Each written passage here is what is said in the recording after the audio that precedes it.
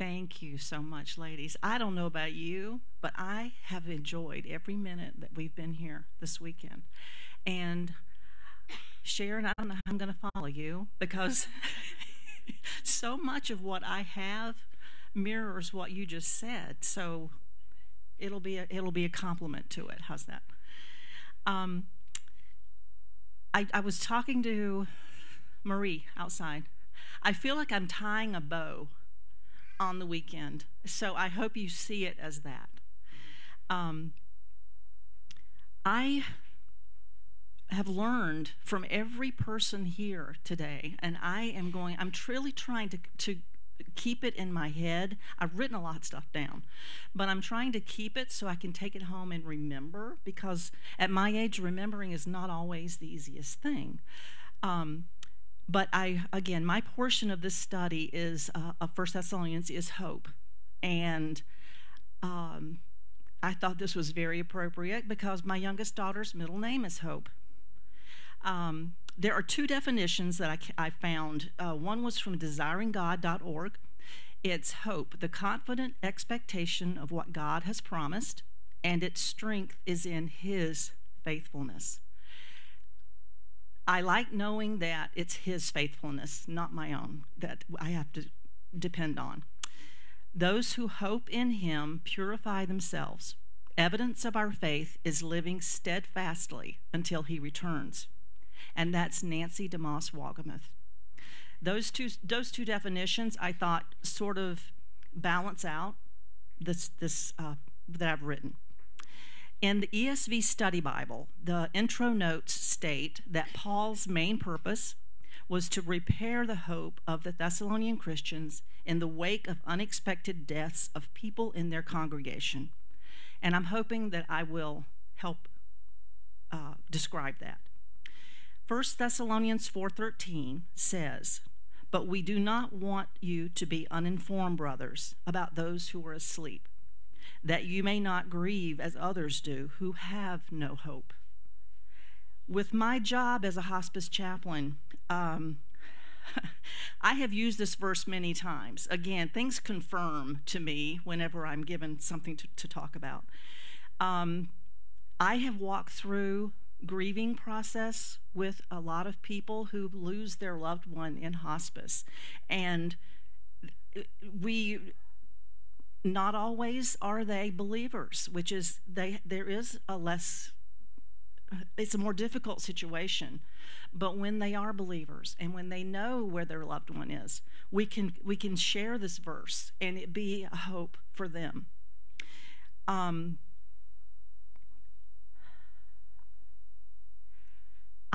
In your paper, in your booklet that you have, I am a bullet point person. So mine is very brief, but I decided that HOPE would be an acronym, so I'm using HOPE, and this is the best way for me to take notes, so bear with me there. I hope it's helpful for you. Okay, with hope, H is the first letter, and we're talking about the Holy Spirit here. Romans 15:13 says, "Now may the God of hope fill you with all joy and peace in believing, so that you will abound in hope by the power of the Holy Spirit." Again, it's the Holy Spirit's power. When Jesus Christ was crucified, He rose from the dead and He ascended into heaven. The Holy Spirit was sent to indwell every believer that put their faith in Him. And this is God's power in us. I was listening on the radio the other day. Jeremy Camp has a song, and I wish I could think of the name, but it's the Holy Spirit in us. And I wish I had given some information because I could have given the words to it. But listen for it, Jeremy Camp. Romans 8:11, "If the spirit of Him who raised Jesus from the dead dwells in you, He who raised Christ Jesus from the dead will also give life to your mortal bodies through His Spirit who dwells in you." That's Romans 8:11. And what greater hope is that? The Holy Spirit encourages us when we're down, convicts us when we do wrong, reminds us of God's promises, and provides the strength needed to persevere in our lives. I don't know about you, but I need that kind of help. That's very important. John 14:26 says, "But the Helper, the Holy Spirit, whom the Father will send in my name, he will teach you all things and bring to your remembrance all that I said to you." This brings me relief. I appreciate knowing that I'm not responsible for knowing everything, and nor do I have to remember everything that God has said to me, because the Holy Spirit will bring it to mind. And I can be confident in that. My responsibility is to apply what he reminds me of, to obey what he reminds me of, and to trust his directions. Romans 5:5 says, "And hope does not put us to shame, because God's love has been poured into our hearts through the Holy Spirit who has been given to us." Again, we have this hope in our salvation through Jesus Christ, and we are gifted not only with God's love, but the Holy Spirit's power. Okay, I may be repeating myself, but I want you to hear this, and I know that we have a helper, and we can depend on him instead of ourselves to remember and do all that God has called us to do. Okay, second letter in hope is O. We have obedience. 2 Corinthians 7:15, "His affection abounds all the more toward you, as he remembers the obedience of you all, how you received him with fear and trembling." 1 Samuel 15:22, and I have to say that, "Behold, to obey is better than sacrifice." I don't know about you, when I was preparing for this, I heard this verse about 5 different places, so I had to include it with this. To obey is better than sacrifice. Most of us in this room are moms or have the experience of working with children, and we can all relate to the importance of learning to obey. There's nothing more frightening than having a small child that will not listen to what their parents say to do to keep them from harm. Okay, you were told I have 2 grandkids, 4 and 2. My 2-year-old grandson, Charlie, loves to frighten me. My husband and I often babysit, lovingly, and we were babysitting one night, and while we were there, we play hide and seek. So I'm the one that has to find them. And I was counting to 10 out loud. They ran upstairs to Emmett's room, and they were hiding. And I knew where they went. So I was counting to 10 as I walked up the stairs. And I said, "Okay, ready or not, here I come." I followed into Emmett's room, and I'm looking around, and they had climbed into the top bunk bed, okay? And they were peering out at me like this. I said, "Oh, guys, there you are." I said, okay, Charlie, you wait. Gaga's come to get you. Don't come down. Okay, I have to show you how he did. He stands up, smiling at me, and falls forward. Okay, see, there's a mom right there. I've got chills thinking about it now. I caught him, needless to say, okay. But you should have seen his face. Okay. Anyway, that was our last attempt at hide and go seek for that night. Yes. Okay, I'm calming down now. Okay. This makes me think of what things I may have done, even unknowingly, where God has caught me and kept me from harming myself or others. Think about that. I've really had to think about. I've got chills again. We probably won't know till we get to heaven, but I bet you there will be some amazement in every one of us here. Okay, we are on to P. Perseverance. But if we hope for what we do not see, with perseverance we wait eagerly for it. Romans 8:25. Okay, I know we can all think of someone that we know that exemplifies the word perseverance. Just think about that and who comes to your mind. For me, it's my oldest daughter, Meredith. When she was 10 years old, we were living in Indiana, and she was diagnosed with leukemia. She's the oldest of my girls. The other two were 7 and 4 at the time. And she endured 2 years of chemo and radiation through Riley Children's Hospital in Indianapolis. We were told at that time, and it's come true, she struggles with the effects from those treatments because it was very intense. But it was either that or not live. So she's thankfully living.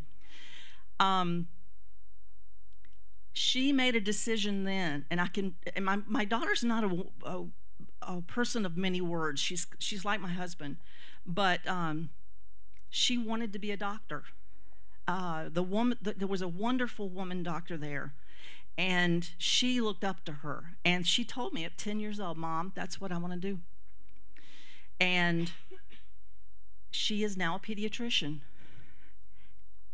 Yeah. I could give you so many stories of things that she overcame during medical school, and one of those I will give you is her first day of medical school, okay? They were supposed to go to class. She'd finished college, medical school starting. She had to have an emergency appendectomy. She had to go to the hospital, and the teachers at the school were like, "Okay, where is she?" Anyway, she came in as soon as she was better, and long story short, that was the beginning of her medical school career. She had a failed first marriage, and these were 2 examples of her perseverance. Nothing ever kept her from becoming what she set her mind on and keeping her goal focused in her head. This is where we learn how to persevere, through the difficulties, through the times we didn't plan, and those interrupted goals. She has this verse hanging in her home, and I can't think of one more appropriate. It's one of my favorite verses, and Sharon shared it a few minutes ago. Jeremiah 29:11.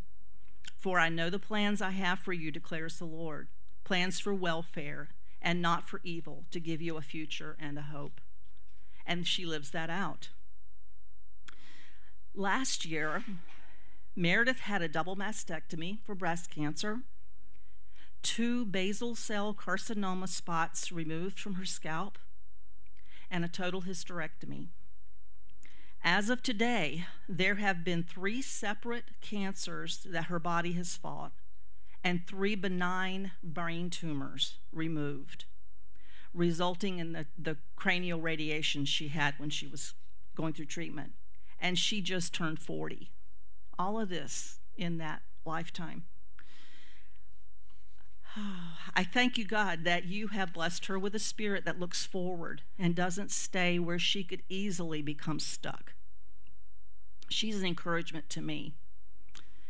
Speaking of encouragement, the letter E, encourage. 1 Thessalonians 5:11 states, "Therefore encourage one another and build up one another, just as you also are doing." When I came to the letter E in this acronym, while it was definitely easier than O, I still had a hard time deciding which word to use. E's pretty broad, like evangelize, endure, everlasting life, and that would all have been good choices. But encourage shows that we are called to do, shows what we are called to do when others need to hear how we have survived difficulties and held fast to our faith in God and his promises. This led me to the verse that describes hope as a helmet. Okay, I've got a great illustration here.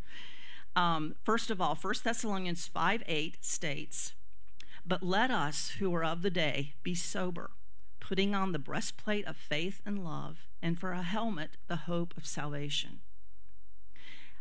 We've heard several people talking about the full armor of God as we've been here this weekend. These verses, Ephesians 6:13 through 18, I'm going to read the whole thing because I'm going to explain what I'm going to talk about here. Therefore, take up the whole armor of God, that you may be able to withstand in the evil day, and having done all, to stand firm. Stand therefore, having fastened on the belt of truth, having put on the breastplate of righteousness, and as shoes for your feet, having put on the readiness given by the gospel of peace. In all circumstances, take up the shield of faith, with which you can extinguish all the flaming darts of the evil one, and take the helmet of salvation and the sword of the Spirit, which is the word of God, always praying in the Spirit with all prayer and supplication. To that end, keep alert with all perseverance, making supplication for all the saints. This passage describes the full armor of God and how each piece protects the human body. The armor represents the putting on of Christ. In 1 Thessalonians 5, it describes hope of salvation as a helmet. Quite a few years ago, I think it was said earlier, I was in Bible Study Fellowship. I was in a Bible study where we learned about this amazing resource that we believers have, and we can use it to face our day-to-day battles. And all we have to do is to put it on. One of the ladies in the study shared, and I love this. I still remember this. It's been many, many years ago. She shared as she got dressed every morning, she thought about each piece, and then she described her thought process. As she put on her shirt, she thought about the breastplate of righteousness, which covers and protects the heart. Then fastening her waistband or her pants, she thought about the belt of truth, which undergirds your frame. She then steps in her shoes of readiness to go out and conquer what her day will bring. While brushing and styling her hair, she thought of the helmet of salvation, which shields and protects the mind. Finally, taking her Bible, the sword of the Spirit, which is the only offensive piece, she would sit down and work on her study. Is that not amazing? I love that description. And it uses biblical examples in a current process that we go through every day. I really like that. In the 1 Thessalonians verse describing hope as a helmet, I thought back about her description of using this to protect her mind, her thoughts, and not allowing the enemy to penetrate what she knows to be truth. This is encouraging. And I think of her description often when I'm getting dressed. Paul also told the Thessalonians to encourage one another with the promise of Christ's second coming. This is where the term everlasting life comes into the discussion. I did use another E word there, sorry. In the book of John 14, 1 through 3, we're all encouraged with Jesus' words. Do not let your heart be troubled. Believe in God, believe also in me. In my Father's house are many dwelling places. If it were not so, I would have told you. For I go to prepare a place for you. If I go and prepare a place for you, I will come again and receive you to myself, that where I am, there you may be also. Paul reassures the Thessalonians that they are destined not for wrath, but for salvation on the day of the Lord. Quoting from the Gospel Coalition website, it states, some think that the Thessalonians were concerned that they would be unprepared for Christ's return. Perhaps the simplest explanation is that these new Christians were questioning their own final salvation in view of the recent unexpected deaths, which would be understandable. That comes from 1 Thessalonians 4:13. They may have even wondered whether the deaths were an expression of divine disapproval. Whatever the specifics, clearly the Thessalonians needed reassurance about those who had died. and about their own destiny at the second coming. 1 Thessalonians 4:17 says, "Then we who are alive and remain will be caught up together with them in the clouds to meet the Lord in the air. And so we shall always," underlined always, "be with the Lord." Further, in 1 Thessalonians 5:9-11, Paul writes, "For God has not destined us for wrath, but for obtaining salvation through our Lord Jesus Christ, who died for us, so that whether we are awake or asleep, we will live together with him. Therefore, encourage one another and build up one another, just as you also are doing." Here, Paul shows us how to be encouragers.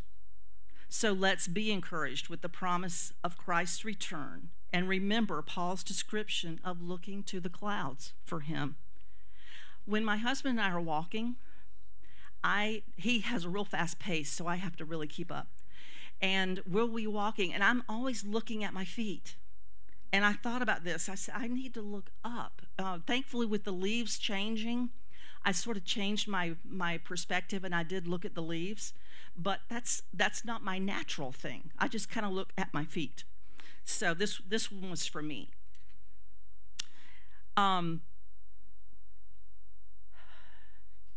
enemy would like nothing more than to create confusion and disbelief in whether we're going to be with Jesus when we pass. But he doesn't have the final say. And we know how the story ends. This confusion can create hesitation and doubt, and this can hinder our testimony when we're speaking with someone else about salvation. Jesus will return for his people to meet him in the air and to remain with him forever.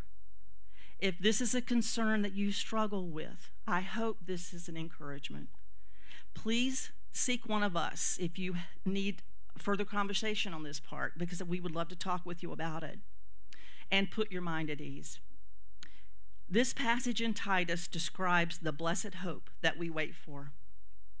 Titus 2:11-14 says, "For the grace of God has appeared, bringing salvation to all men, instructing us to deny ungodliness and worldly desires and to live sensibly, righteously, and godly in the present age, looking for the blessed hope and appearing of the glory of our great God and Savior, Jesus Christ, who gave himself for us to redeem us from every lawless deed and to purify for himself a people for his own possession, zealous for good deeds."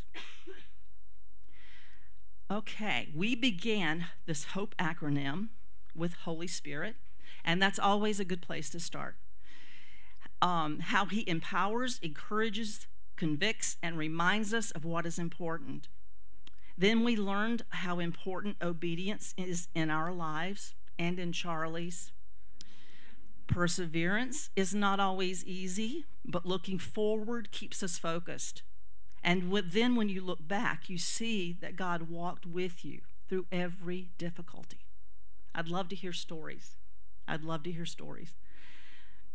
Our final letter E, encourage, shows us that we are to come alongside others when needed, to share Jesus' love and how he sustains us through our life. We all look forward to the day when Jesus returns and calls his people to him. And I want to thank the worship team for "On Christ the Solid Rock I Stand," because I was going to read that song. Not to be afraid, I was not going to sing it, but I was going to read the words to it, because my hope is built on nothing less than Jesus' blood and righteousness. Okay, thank you so much for being a part of this. Thank you.